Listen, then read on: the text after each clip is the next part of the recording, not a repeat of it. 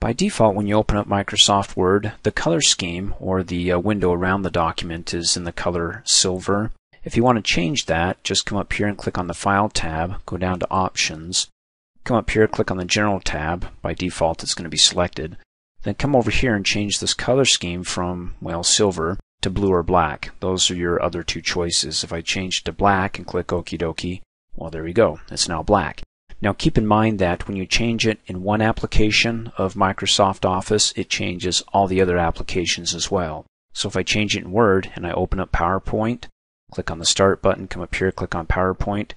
PowerPoint, the color scheme in there is also going to be black. So again, what you do in one will affect the other. So if I click on File, go to Options in PowerPoint, and say, now you're going to be blue, click OK, and then close out of PowerPoint, well, Microsoft Word is also in blue.